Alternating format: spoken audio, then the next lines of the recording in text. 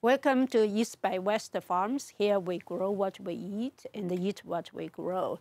Today I'm going to cut some pepper cutting and to see if I can get a pepper tree from the cuttings.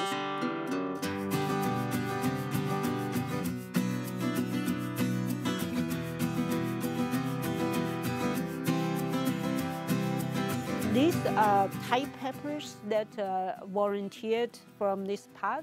I actually left this in a greenhouse for through the winter, and now they are start to pushing out new growths. What I'm going to do is get the cuttings like this, and I'm going to experimenting. Some will be this kind of like old cuttings, and then get a new growth that is this year's growth. I get 2 this year's growth and 2 last year's growth, and then plant them and see if they will get roots and grow for a new tree for me. Since this is Thai peppers, and we only use it for pepper sauce, so I don't need a whole lot of plants. They are quite spicy, so if you really like spicy food, this is the pepper that you should get. In this tray, I have some apple seedlings that I'm trying to grow apple tree out of them, and also some cuttings of sweet potato one and kong xin cai. For the pepper, this is a very young growth of this year. You can see the trunk is still kind of soft wood and is very light green. That's what I want to experiment with, is to see what kind of cutting that will grow roots better. This is also this year's growth, but it's matured more than that one. It actually has a flower bud over here already.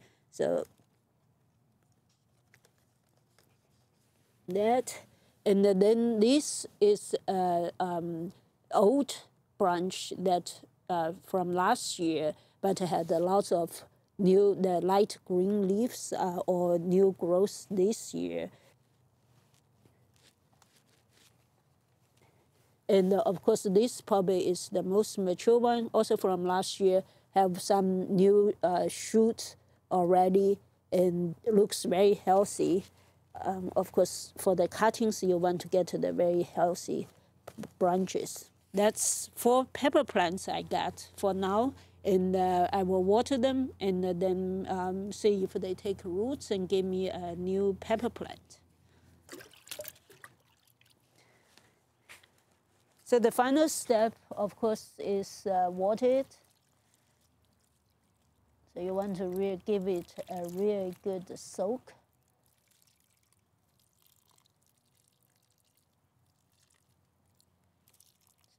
Since I'm watering it, I may as well water my apple seedlings too.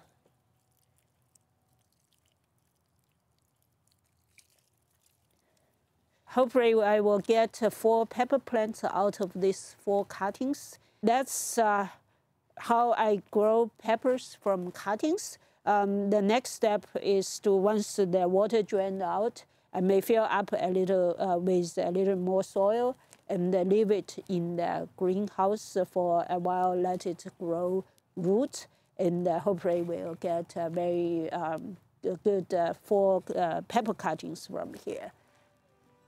I hope you enjoyed this video about growing pepper trees from cuttings. If you did, please hit the thumb up button. If you have any questions or comments, please leave it down below. If you have not done so, please hit the subscribe button to follow our journey with the East by West Farms.